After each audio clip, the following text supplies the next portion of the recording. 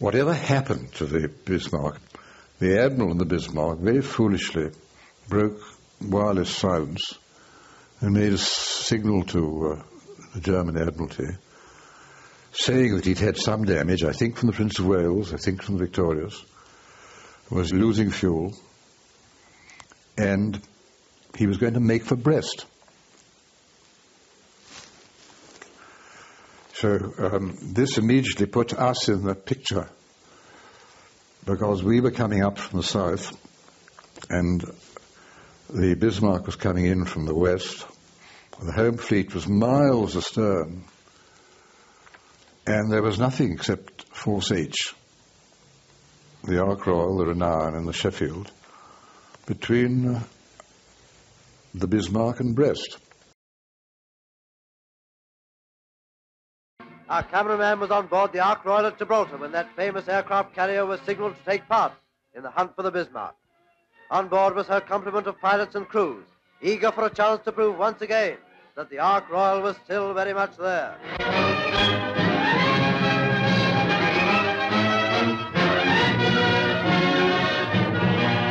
Ark Royal sailed with the battle cruiser Renown, flagship of Admiral Somerville, who was planning with senior officers his part in the action.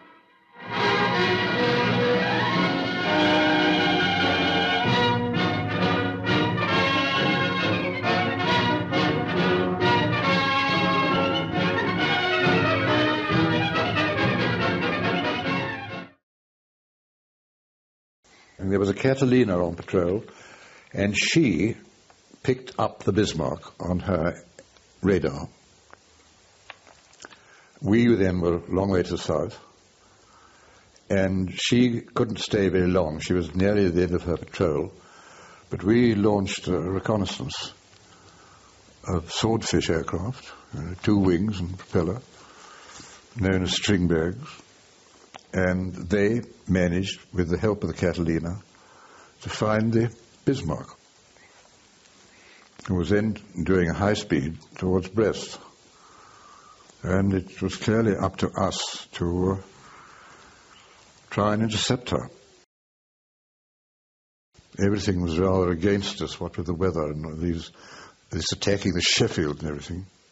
And these poor chaps in the aircraft then had to come back, land on the Ark, who was pitching very severely, and another lot had to be re-equipped, rearmed, and some of the same ones had to go back again and have another go.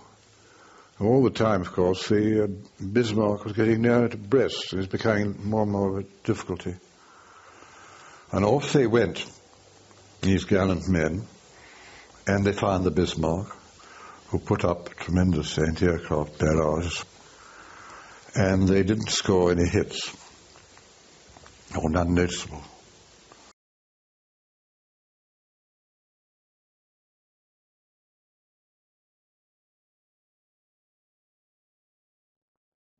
Another glorious page in the history of sea power.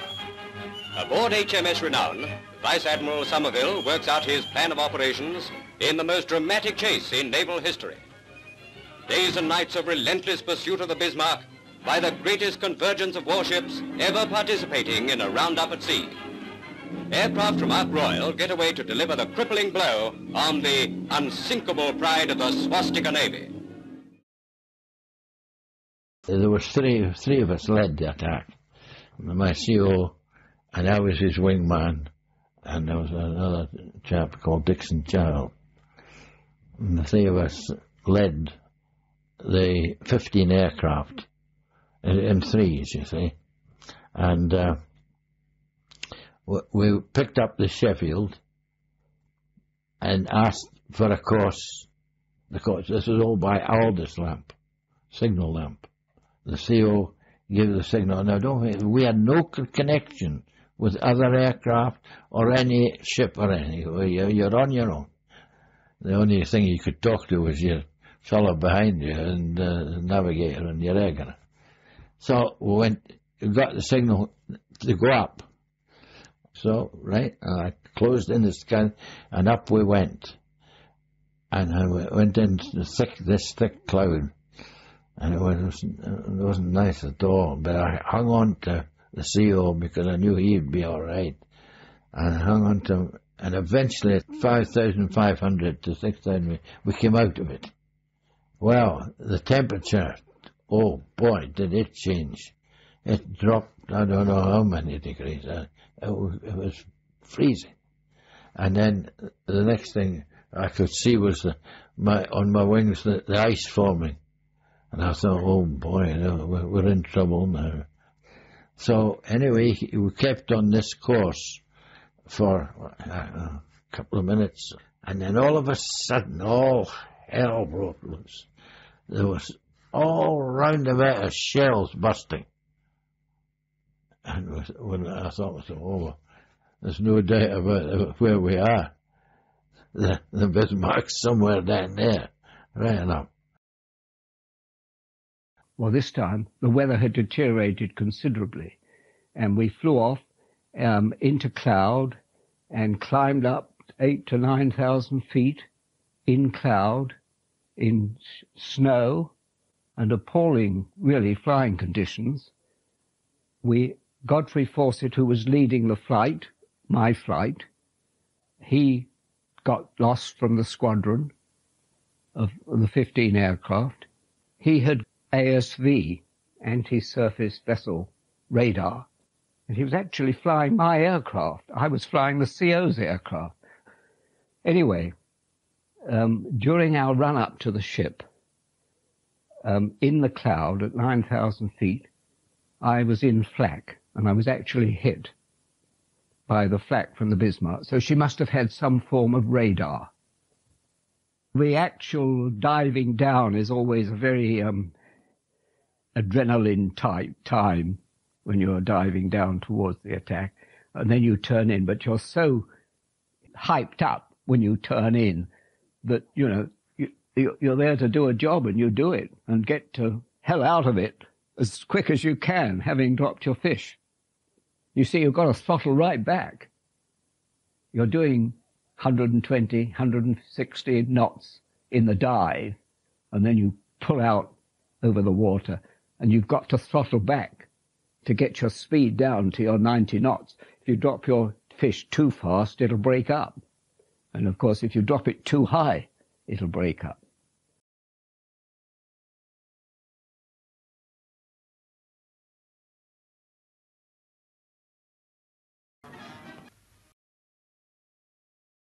He gave the signal to go line the stern, and then he gave the signal to go down. They held in my hand, and down I went. Now, the question, you went back into that cloud there. I mean, that's when I really began to worry, because I couldn't see the fellow in front then, and I didn't know what the chap behind me was doing. And then I suddenly realised, I've only got 600 feet. When I break cloud, can I make it? Because I'm only 600 feet. It all depends what angle you're at to be able to pull out in time and not hit the sea. So I thought to myself, well, I've got to try and hit an angle. If I can, but there's not. Our instruments didn't tell you what angle you were at. Flew with your seated pants. And then I just kept going down. I could see my altimeter. That was the only thing. I could see it going down. So you can imagine the downward pressure there is on an aircraft with that weight under it. When I came out, and I managed to pull out, just in time. And I was looking for my others, not a sign of them. And there wasn't a sign at all. And just as I was pulling out of there, I could see about 2 miles on my starboard side, on my right-hand side there. I could see this ship, this huge ship. And And I thought, oh, bloody, that's it.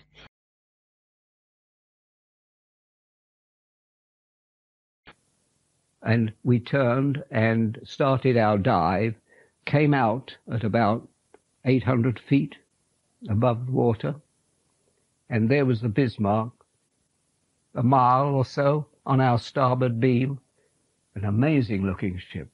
I'd, of course, seen silhouettes of her, but to see her actually, she looked vast to me, and she looked a lovely looking ship. We turned in, the two of us. Tony Beale, who was flying number 3 in our flight, he got detached and was lost from the formation. So that there was just Godfrey Fawcett and myself. And I was on his starboard side, and I was on the beam of the Bismarck. He was a little astern of me, about a mile ahead. We turned in and made our attack down to 90 knots, 90 feet, and we reckoned that she was doing about 20 knots. I shouted to Miller, is anybody behind? No, nobody. I thought, oh dear. So I thought, right, well, here we go. So I turned in towards that ship, and I just kept going as low as I dare get. And I'm not kidding when I say I knew they were firing at me, because there was tracer coming out of that ship straight for me, and like hail, you know. It was just, and I couldn't believe it. I thought, I was waiting for the crash, but it never came. And then I realized they were just skimming the top of my main plane, and I held it there, and I went straight towards the ship. Well, the modernist aircraft are designed to fly at speeds of 100 and 200 miles an hour, and most of the training of gunnery, even in Germany, I imagine, was for aircraft that would fly at 200 miles an hour, whereas the Swordfish, at its best, was flying at 100 to 120, and most of the guns would aim too far ahead. Not only that, we got down so low on the water that the guns could not be depressed sufficiently to hit the aircraft. When I got to what you would call the dropping zone, that means 1,500, I'm heading straight to it, and it's still firing at me, you know, Kenny. I couldn't believe that I wasn't being skittled out of the sky. But just then, a voice says to me, "Not yet, John." I thought, where's that come from? So I grabbed the tube. I said, what's wrong? I said, "Not yet." And I turned, I don't know what I turned, but I turned to the right.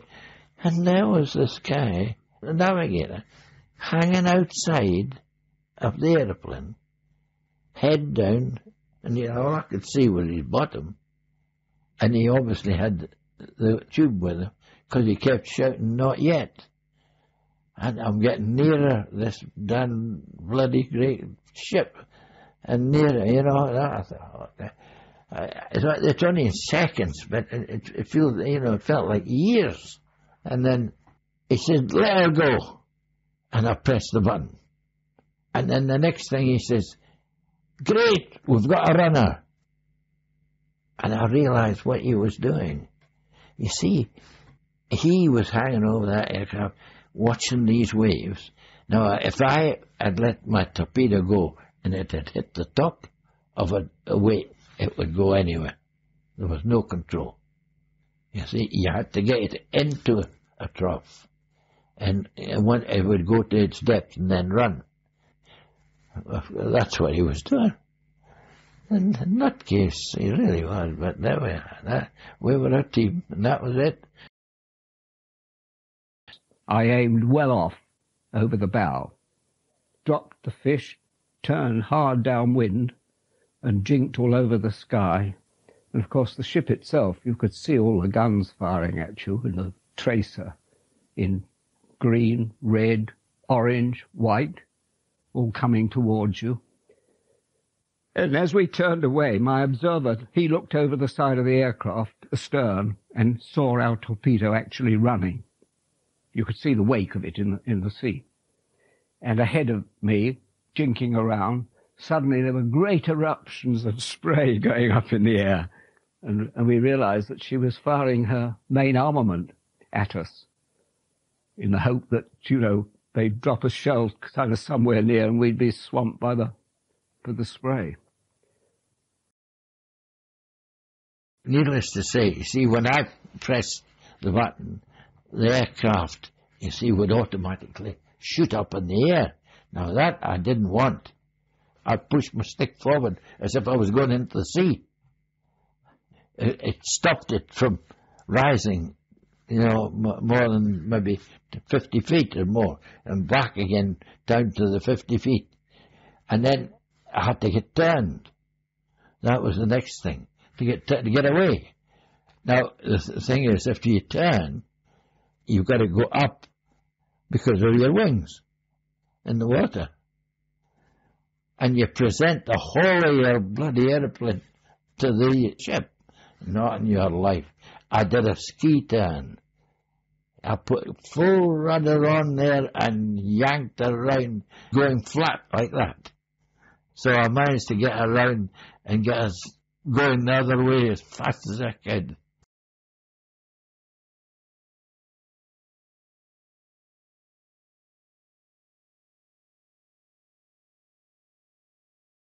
Scouting planes left the Ark Royal to find the Bismarck, and Swordfish torpedo bombers took off to fly in the face of terrific anti-aircraft fire. This was to prove another perfect example of sea-air cooperation. Air torpedoes reduced the speed of the Bismarck, enabling the British battleship to catch up on her flying start.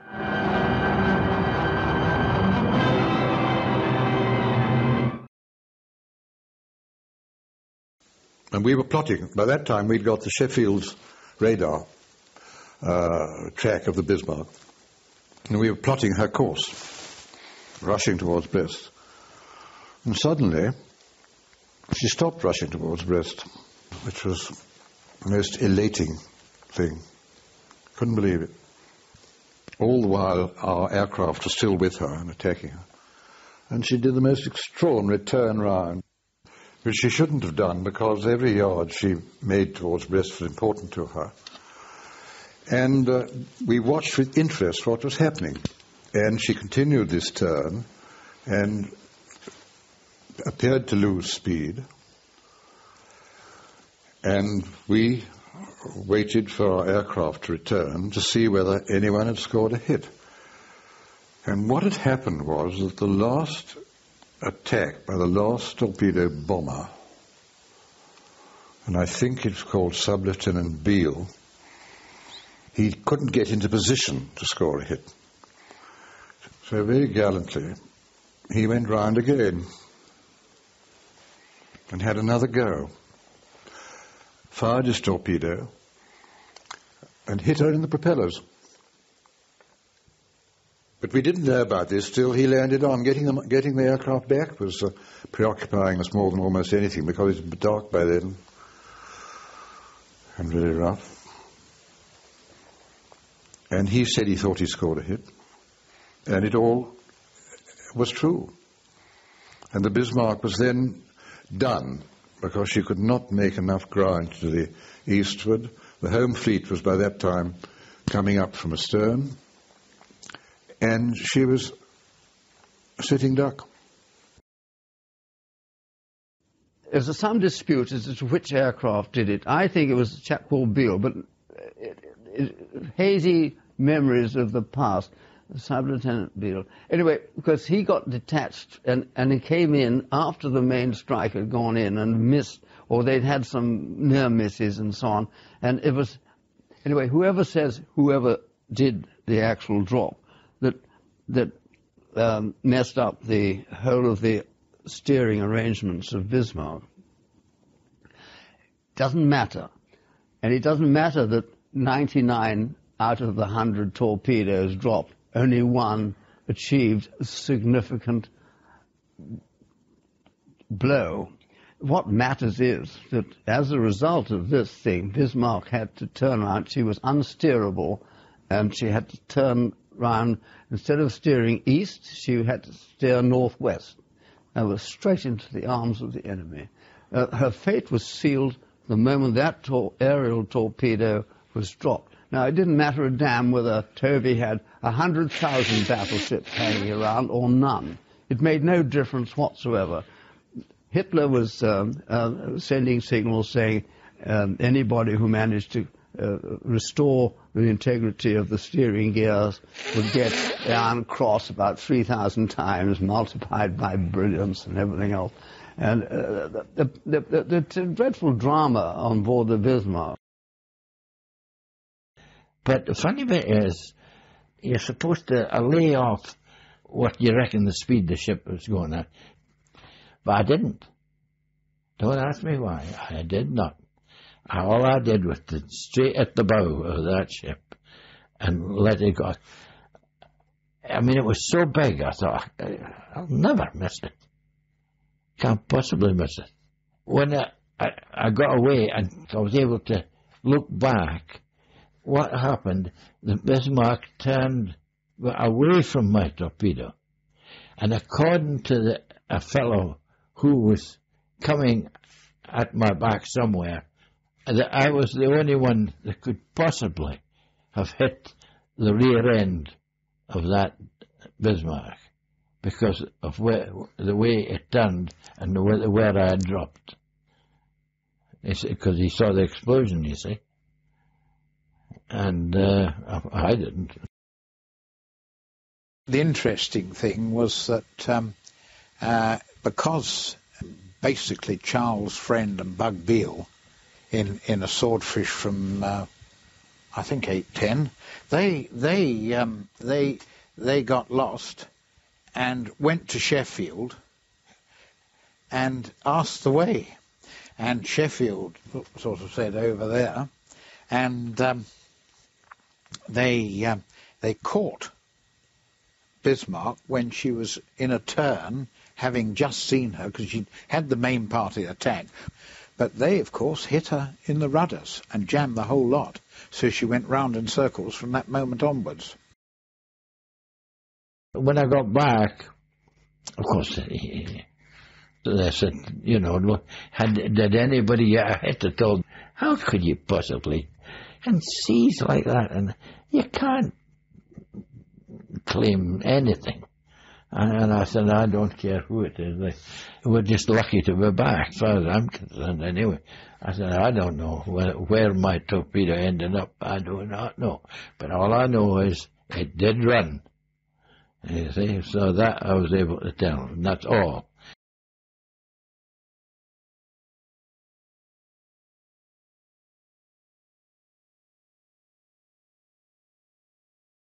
We joined up and returned to the ship and landed on, just at dusk, with a 50-foot rise and fall on the flight deck. But of course, we had barriers, and we had deck landing control officers that waved us off if the ship was pitching too badly. And there's always a pause between the pitching, then she'll settle down, and then he'd bring us on. All the aircraft landed on safely. By that time, it was dark when we were all on, and we waited until the morning when we were rearmed again and spotted on the deck. We were on deck ready for takeoff, wondering when we'd actually go, and then we could hear the gunfire and knew that the home fleet was engaging the Bismarck. They were pleased to see that we got back, every one of us. They couldn't believe it, but I certainly felt very vulnerable. I really did. But, I mean, don't forget, we didn't quite escape completely. There were holes in the canvas, because you see, it's metal and canvas, you see, and a lot of the aircraft had holes in them, but they were able to be repaired because they were canvas, you see. That's the Swordfish. I tell you, uncanny, that aeroplane. Really is. Amazing. When I got back, I felt the jolt and I smelt the cordite. And when I got back to the ship that evening, my rigger brought me a piece of shrapnel which was in the bottom of the aircraft. And it had the rifling of the barrel of the gun that fired it on one side and the thread of the screw on the air bottle of my brake air bottle on the other side. And I had it sent and analysed, as we were asked to, and then, of course, I got it back.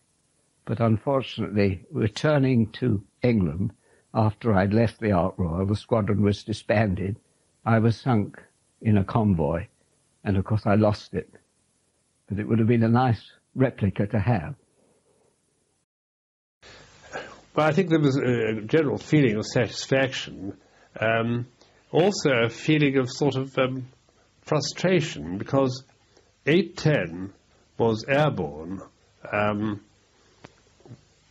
I think some others, 818 Squadron 2, with torpedoes, to go and do the coup-de-grace, and we weren't called on at all. And we had to land back, and the flight deck stern was moving through 50 or 60 feet with the movements. They landed on with their torpedoes, and I don't think there was any undercarriages broken or anything, which speaks very highly of the flying ability of the pilots.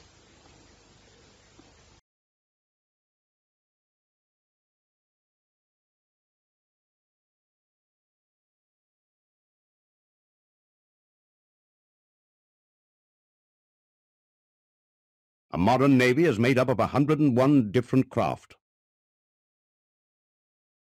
All naval success depends on these units working together as one team, from the 5-ton reconnaissance plane to the 35,000-ton battleship. These are some of the tools with which we shall finish the job. The Navy is a mighty weapon in the hands of the men who plan the strategy and of the men who carry out the task of seeking out and destroying the enemy wherever he may be found.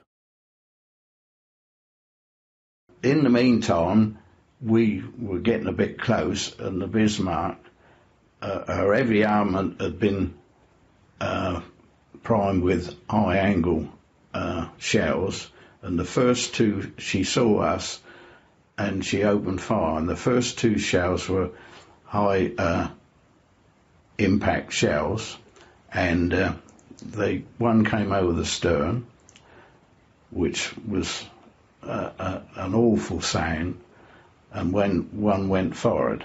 The one that came over aft was near where we were closed up. Before that, I'd been over on the starboard quarter, and I saw the Bismarck actually open fire. Whether it was the shells that came over us or it was against the aircraft, I don't know. But we were told it immediately to get closed up. And I got to the gun, and for some unknown reason, the captain of the gun wanted to sit in my seat. So I stood up with the phones on, and as I said, this shell came and exploded, and all the shrapnel came inboard. I can remember one of the ABs being brought down from the after DCT. His brains were outside of his tin helmet, and he was taken down below because he died. A piece of shrapnel came through the gun shield. Fortunately for me, I was standing up, and it hit the captain of the gun, who was in my seat, in the arm. So, but it was only a slight injury. But the worst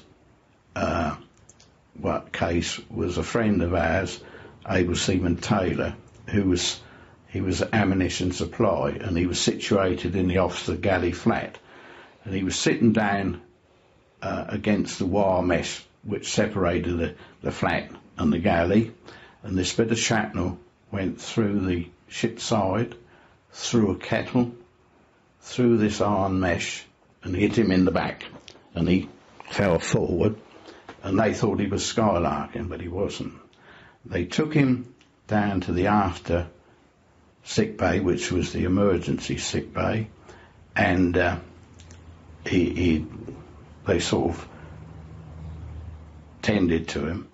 But I still think that they moved him the next day from there to the proper sick bay, and to get him there they had to take him up a ladder. And it's just my theory that I think the shrapnel moved and it killed him. So we lost 3 men there. There was 1 or 2 others injured, but that was our first casualties of the war through enemy action. We made smoke and got out of it, but we continued shadowing her until nearly dark, when we would relieved by the destroyers, who carried on doing, the rest of the night, the shadowing.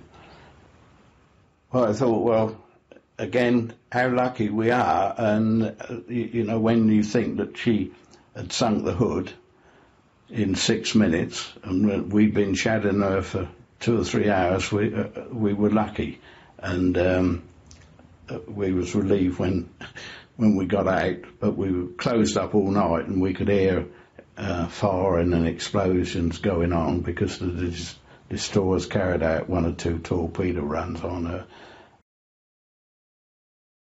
She was shadowed all night by the destroyers, the Cossack with Admiral Vaughan, and they shadowed her all night. But they had no radar, you see. Had to be done visually. And she was capable of very accurate gunfire, that was what Captain Vaughan reported. So they had a hell of a time.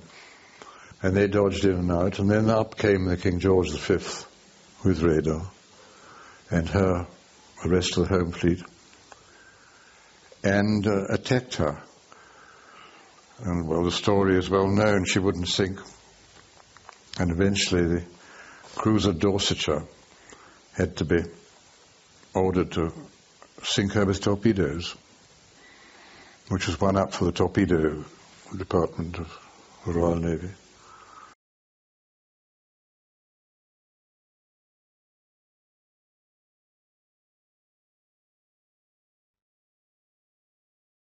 The backbone of the Navy has always been the battleship. The modern battleship is armed with heavy guns which can fire more than 15 miles. It is protected by immensely strong steel armor. A battleship can give and take more punishment than any other ship afloat. The aircraft carrier is the great new naval weapon. She is as fast as a cruiser, but only carries small guns for defense. Her offensive power lies in her torpedo bombers and her fighter aircraft.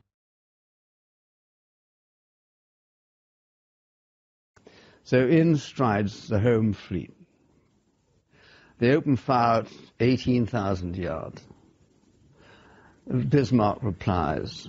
They know it's the end. Their morale's down. Of course, they know there was no future. If they'd gone up and sent a picket boat across with a little party of Marines, they probably handed over the ship anyway and said safe conduct to a neutral port. Anything might have happened, you could have said. But the fate was sealed. Then they fired at 18,000 yards. What did they do?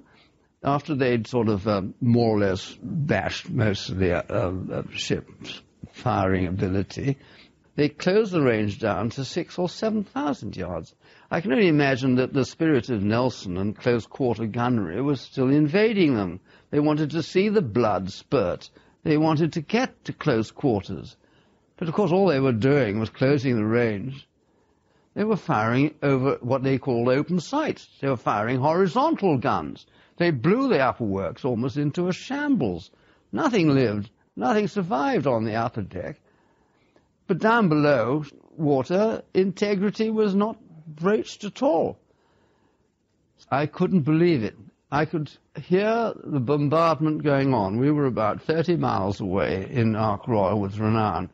I could hear the great guns firing. And there came a signal from C&C Home Fleet, unable to sink Bismarck by gunfire. Now, they want to forget that signal, because they don't report it anywhere. I read it. I read it on the flag deck of Ark Royal, because it was repeated. For once now, they repeated some of their signals to the carrier. So, what happened? The ship was lying stationary in the water. So he sent in Dorsetshire to fire torpedoes. By this time, she'd been reduced to scrap. That's Bismarck.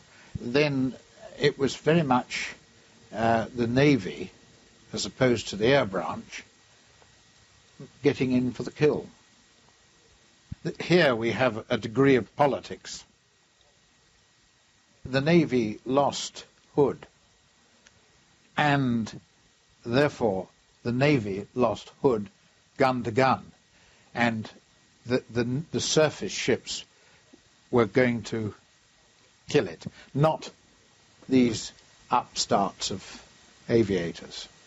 That's what I meant by politics.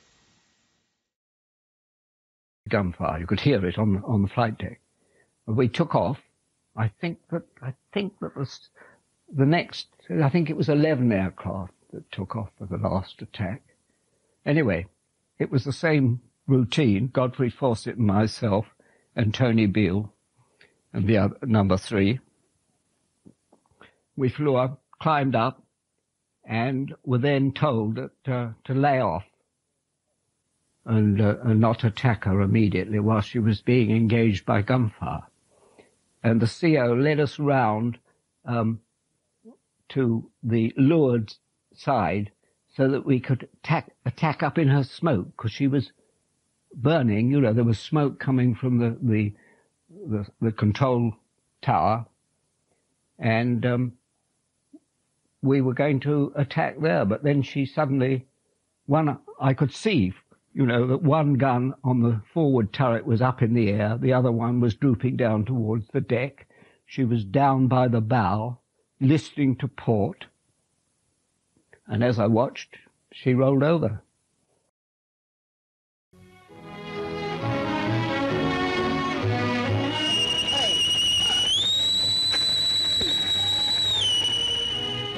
After the victory, the First Lord came aboard to congratulate the Royal Navy on their triumph. You can imagine the feelings of the ship's company at this moment.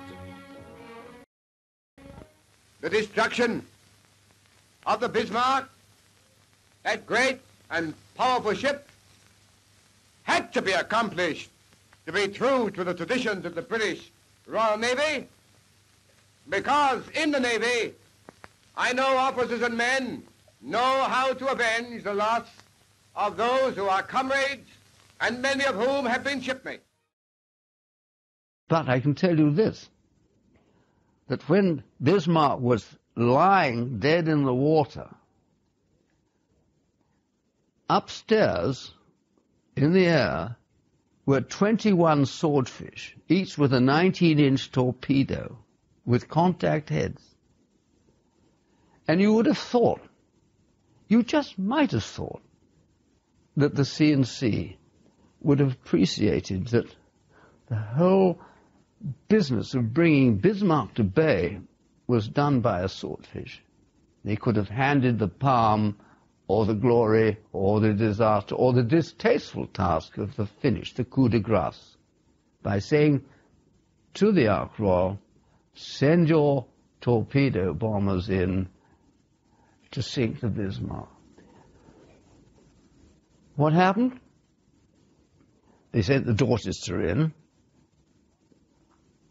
and the Ark Royal squadrons were ordered to ditch their torpedoes safe into the Atlantic Ocean. because the sea was so rough they could not land on with the torpedo. Now, I'd like you just to try and imagine the shock, the indignation, almost the anger. I still feel this anger. Oh dear. How could someone be so dreadfully ununderstanding and sending those silly signals? There were men jumping over the side, and there she was. She went. We flew down. The CO put us into line astern in a gaggle, and we flew down over the survivors and waved to them in the water, but there wasn't anything we could do. We flew back, landed on, and that was it. The ship turned round, and we went back to jib. We witnessed the sinking of her, because we were about to drop our torpedoes when she turned over on her side.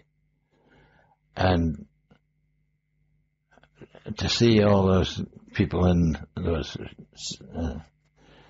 about 400 or 500 or more, or whatever the hell it was, in the seas.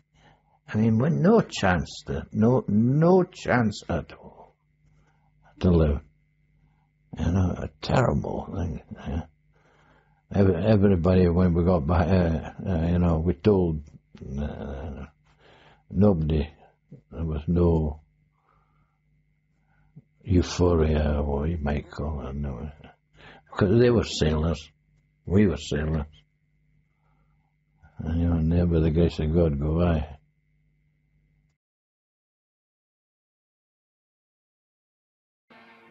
The story of this great naval battle is not wholly one of triumph. Behind the cheering and the smiles of victory, there is the memory of another great ship that was lost. HMS Hood and her gallant crew were part of the price of this victory. But we may hope that that tragedy has played its part in establishing Britain's sea power even more firmly than before. A tender comes alongside with a very different cargo. They are the German sailors who were picked out of the water when the Bismarck went down. Probably you can't in honesty say that you're glad they were rescued. They belong to a race that has stained the face of the wide world with the blood of innocent men, women, and children. But the Navy picked them up because that is the Navy's tradition. We'll leave it at that. Except to reflect that the Navy was unable to rescue more because of the danger of submarines. Those who live by the sword shall perish by the sword.